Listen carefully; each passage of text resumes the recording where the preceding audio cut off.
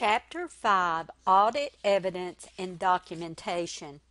In performing financial statement audits, the auditors gather and evaluate audit evidence to form an opinion about whether the financial statements follow the appropriate criteria, usually generally accepted audit accounting principles. There is always a possibility, called audit risk, that the auditors will issue an unmodified opinion on financial statements that contain a material departure from GAAP. In order to lessen this risk to an acceptably low level, the auditors should obtain sufficient appropriate audit evidence. The quantity of audit evidence needed is affected by both the risk of misstatement, the greater the risk, the greater the audit evidence, and the quality of the evidence. The lower the quality, the more evidence is required. When management prepares the financial statements in conformity with the applicable financial reporting framework, certain assertions are made about the various accounts, transactions, and disclosures. Not every assertion applies to every account, transaction, or disclosure, and the assertions may be viewed as implicitly or explicitly stated. The auditor tests the relevant assertions made to determine if the financial statements were prepared in accordance with the applicable financial reporting framework. This chart shows the financial statement assertions that the Auditing Standards Board and the international standards have identified as being relevant to the accounts, transactions, and disclosures. All assertions do not apply to every account, transaction, or disclosure in every category at all times. For example, the existence and completeness assertions may always be relevant to the cash account, but valuation is not unless currency translation is involved. In designing audit procedures, the auditors may use the assertions considered relevant in a condensed set, provided that all financial statement aspects of generally accepted accounting principles are covered. In other words, auditors may combine or summarize the assertions. Consistent with this approach, the text combines some assertions as are shown in this slide. These assertions will be discussed in greater detail in Chapter 6 and are used throughout the course. Financial statement assertions are important to auditors because they should consider audit risk at the assertion level for all significant account balances, transaction classes, and disclosures. Audit risk consists of two components. First is the risk of material misstatement of a relevant assertion related to an account balance, class of transaction, or disclosure. Second is the risk that the auditors will not detect such misstatement, also known as detection risk. The risk of material misstatement is made up of two components, inherent risk and control risk. Inherent risk is the possibility of material misstatement of an assertion before consideration of the client's internal controls. Control risk is the risk that a material misstatement could occur in a relevant assertion and not be prevented or detected on a timely basis by the client's internal controls. Detection risk is the only risk that the auditor can control and is the risk that the auditor's procedures will lead them to believe that a material misstatement does not exist when in fact one does. The audit risk formula helps to illustrate audit risk. AR stands for audit risk, IR for inherent risk, CR for control risk, and DR for detection risk. As we see, audit risk may be quantified. Auditing standards allow either a quantitative or non-quantitative approach in measuring audit risk. We can see by this formula that the overall audit risk is a function of the risk of each of the components, and by assessing each of the components, the auditor can determine the overall audit risk. It is important to realize that the model expresses general relationships and is not necessarily intended to be a mathematical model to precisely consider the factors that influence audit risk in actual audit situations. This diagram illustrates the risk of the audit. At the top of the figure, we see the risk of material misstatement, which is a function of the inherent risk and control risk of the individual client. The inherent risk and control risk cannot be controlled by the auditor. The inherent risk shown by the bag of sand is the risk that misstatements are likely to occur in the client's financial statements. This sand is then filtered through the client's internal control system. The control risk is the risk that the client's internal controls will not prevent or detect the misstatements. Those misstatements will continue on and can only be detected by the auditor. The sand is then filtered through the auditor's procedures. At the very end of the diagram, we see that there is still some sand left, which is the risk that misstatements will even go undetected by the auditors. However, this risk should be at an acceptably low level after the audit is completed. Inherent risk relates to either the nature of the client and its environment or the nature of the particular financial statement element. Business characteristics of the client and its environment that are indicative of high inherent risk can include inconsistent profitability of the client as compared to other firms in the industry, operating results that are highly sensitive to economic factors, going concern problems, large known and likely misstatements detected in prior audits, and substantial turnover, questionable reputation, or inadequate accounting skills of management.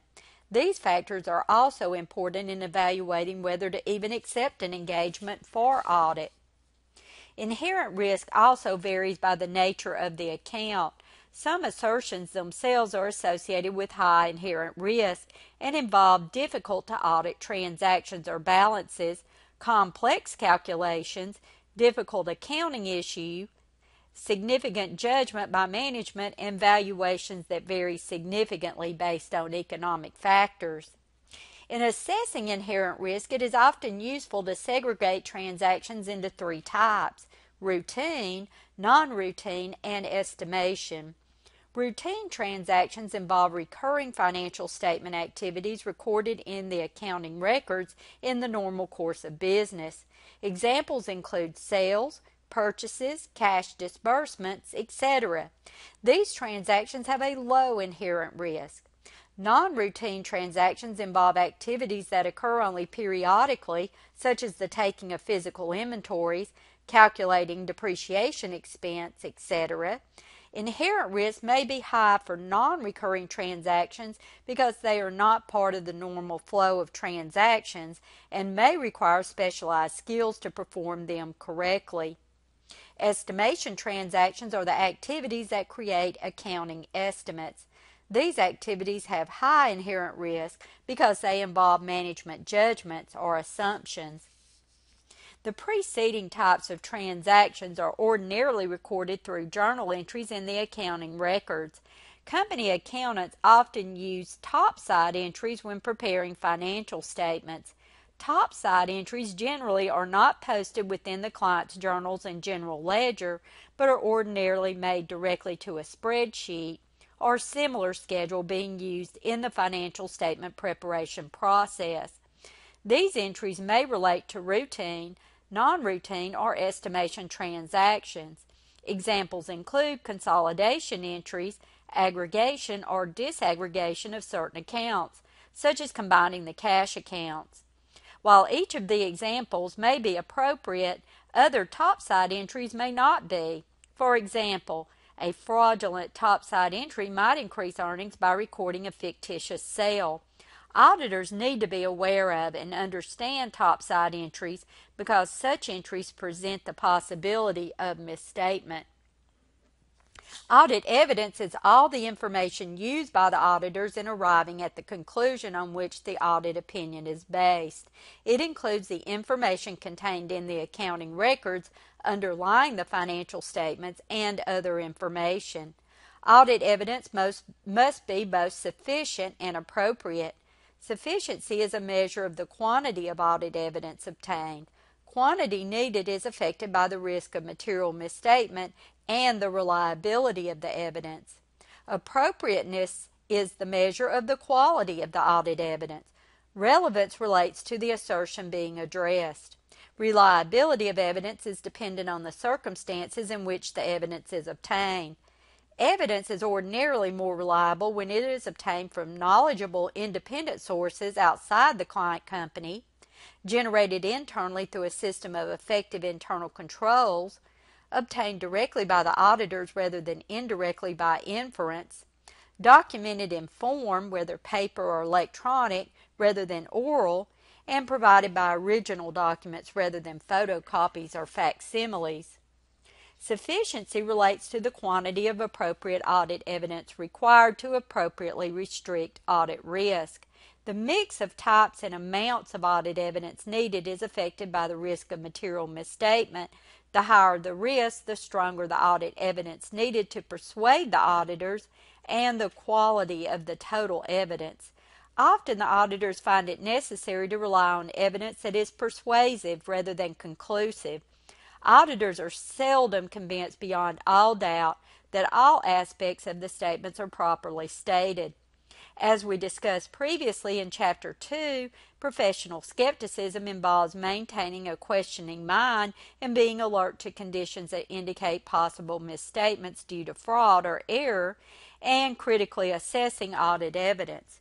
Auditors must consider the susceptibility of information to management bias and also unconscious or conscious bias with which the auditors themselves may be susceptible to in their own evaluation of audit evidence.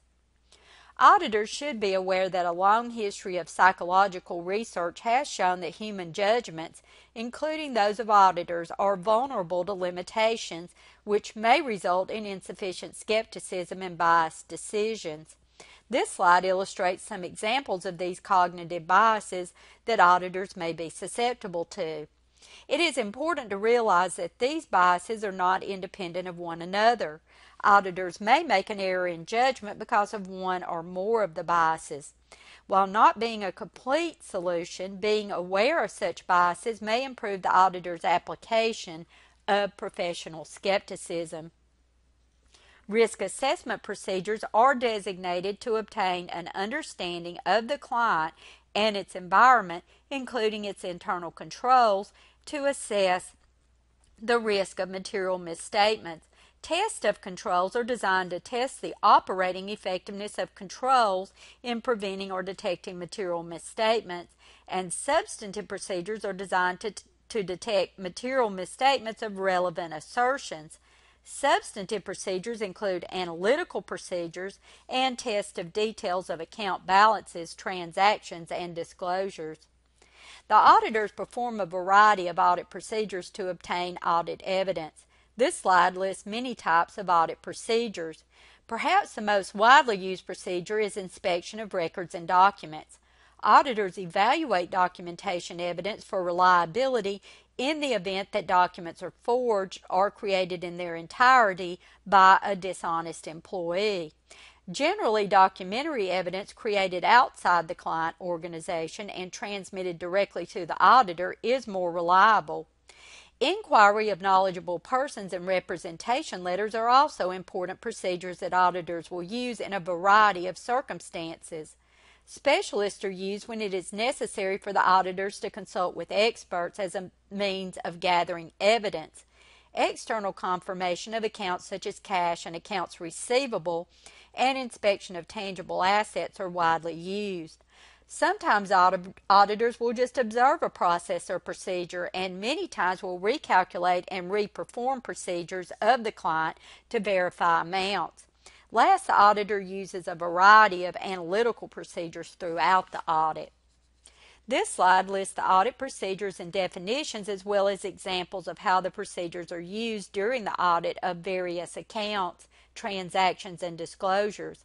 These audit procedures will be discussed in more detail throughout the text in relation to the audit of relevant assertions of the accounts, transactions, and disclosures studied.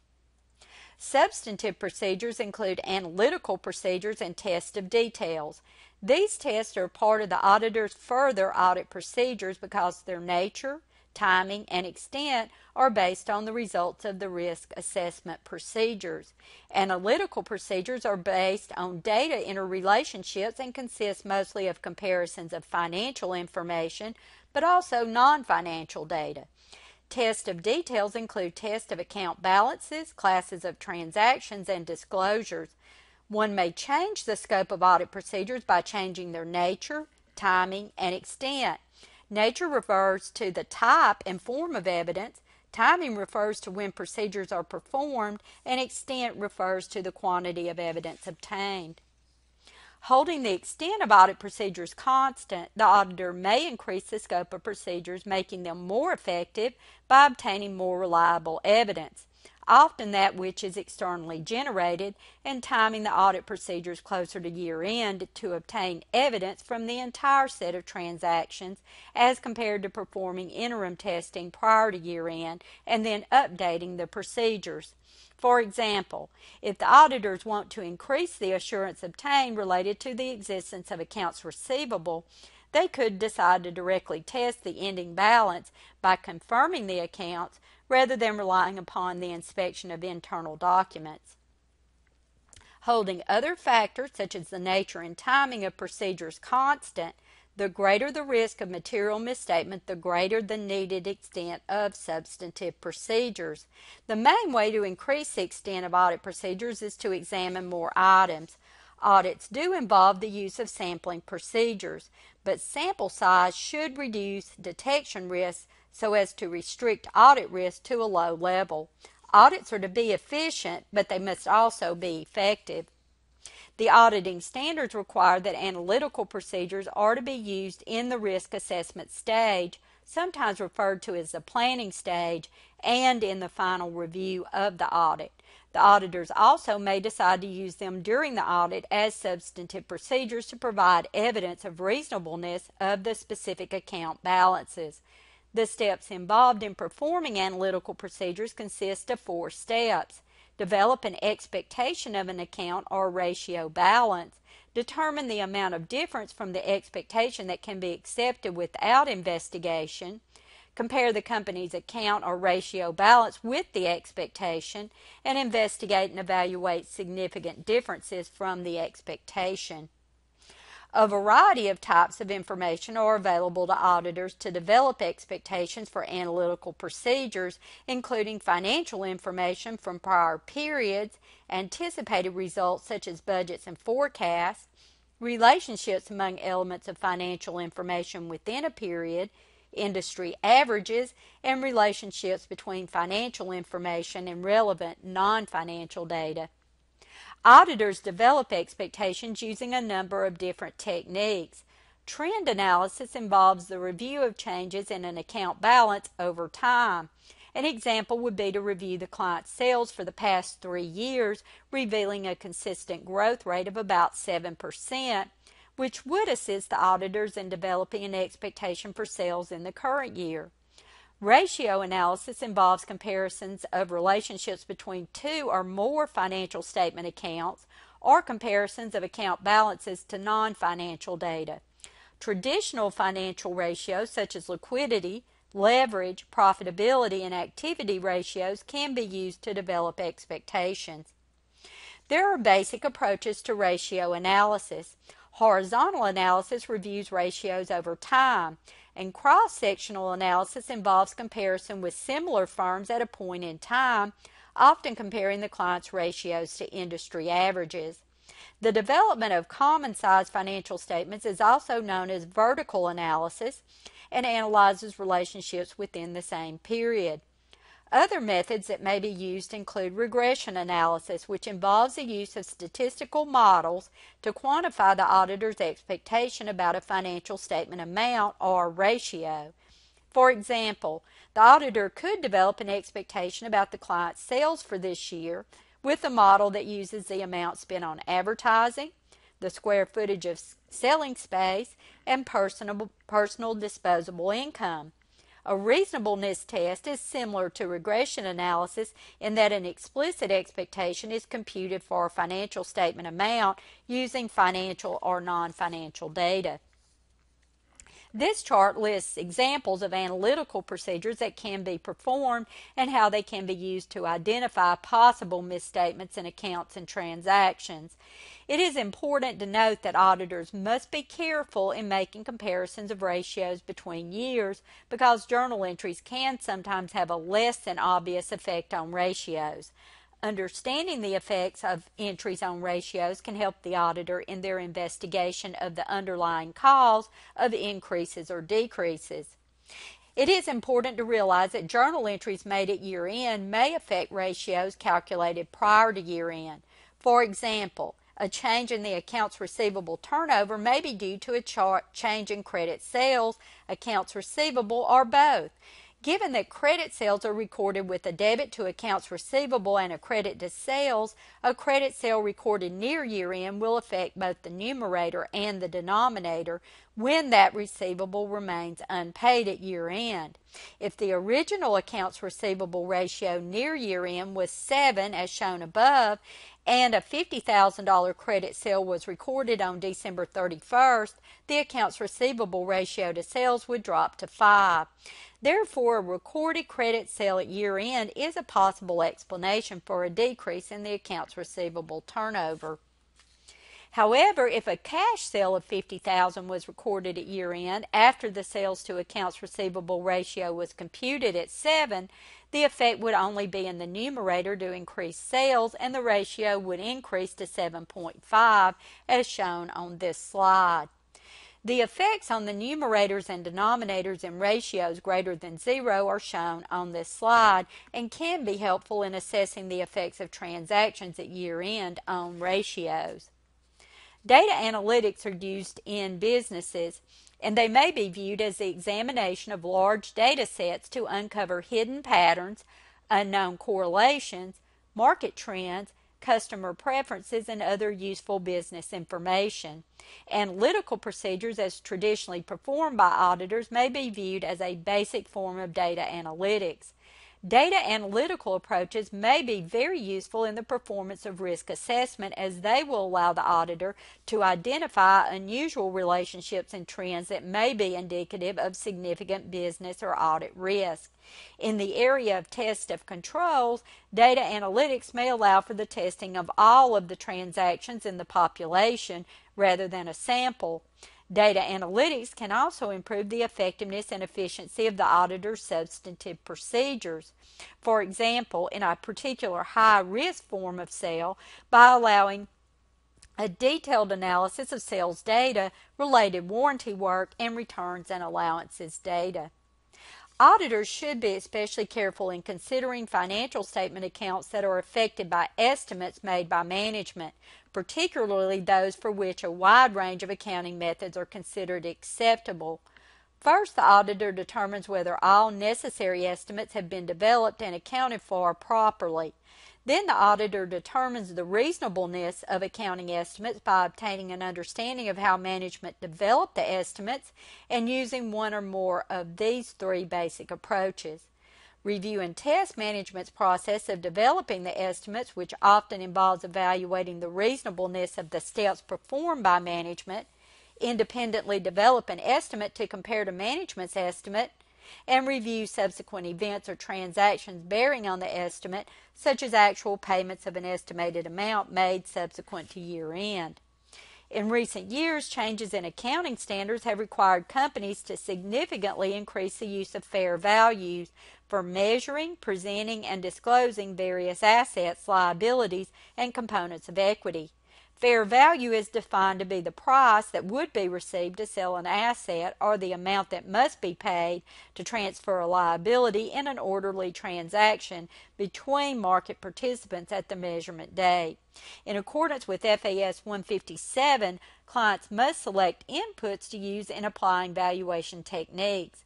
The 3 levels of inputs are Level 1, observed quoted prices in active markets for identical assets or liabilities such as the closing stock price in the Wall Street Journal.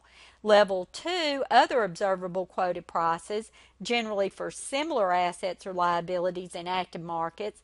such as when a company will discount the future cash flows of its not publicly traded debt securities at the rate used by the market for its publicly traded securities.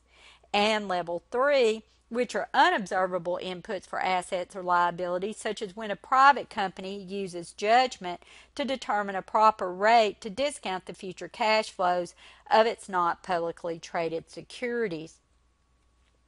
The term related party refers to individuals or entities who may have dealings with the client in which one party is significantly influenced by the other, such that it may not pursue its separate interest. Disclosure of related party transactions should include the nature of the relationships, a description of the transactions including dollar amounts, and amounts due and from related parties, together with the terms and manner of settlement. The primary challenge for the auditors in identifying any related party transactions that management has not disclosed. Common methods of determining related parties include making inquiries of management, reviewing SEC filings, stockholder listings, and conflict of interest statements obtained by the client from its executives. A list of related parties should be prepared at the beginning of the audit so that audit team members can be alert for transactions with these parties, as well as for any transactions with unusual terms that might be indicative of related party transactions.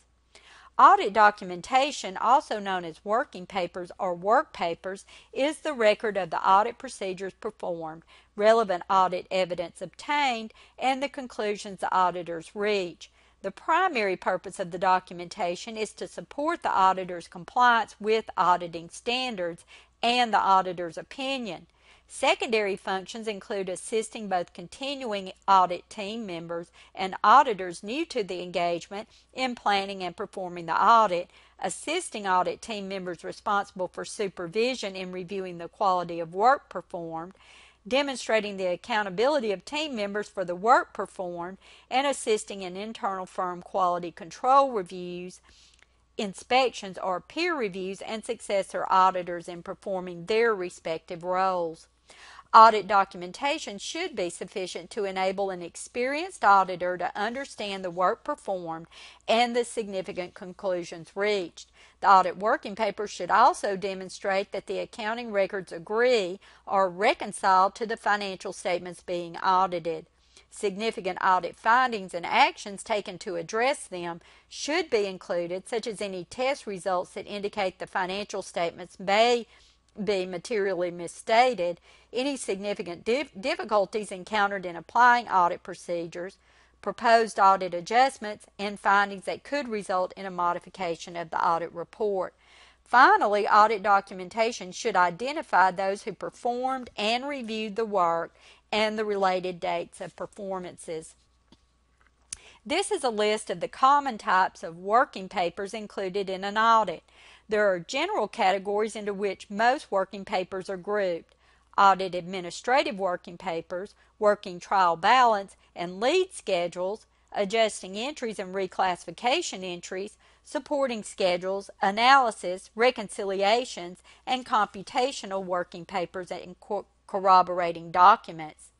The auditors usually maintain 2 files of working papers for each client, a current file and a permanent file. The current files for every completed audit and a permanent file of relatively unchanging data. The auditor's report for a particular year is supported by the working papers contained in the current files. Many CPA firms have found it useful to organize the current files around the arrangement of the accounts in the client's financial statements. The permanent file serves 3 purposes: to refresh the auditor's memories on items applicable over a period of many years, to provide new staff members with a quick summary of the policies and organization of the client, and to preserve working papers on items that show relatively few or no changes. Much of the information contained in the permanent file is gathered during the course of the first audit of a client's records. This chart shows the organization of the current files. The administrative working papers usually begin the current files, including a draft of the financial statements and the auditor's report. These working papers are followed by the working trial balance and the adjusting and reclassification entries. The remaining portion of the current files consists of working papers supporting the balances and other representations in the client's financial statements. This slide illustrates the guidelines for preparation of working papers. A separate, properly identified working paper should be prepared for each topic. The working paper should be properly identified by a heading that includes the name of the client company, a clear description of the information presented, and the applicable date or the period covered.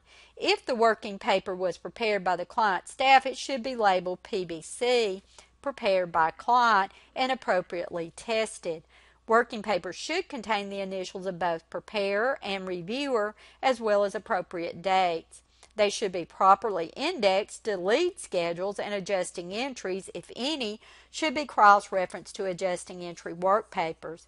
They should contain appropriate symbols called tick marks, along with explanations to show what work was performed. Last, the auditor's conclusions should be stated. And this is the end of the presentation for Chapter 5.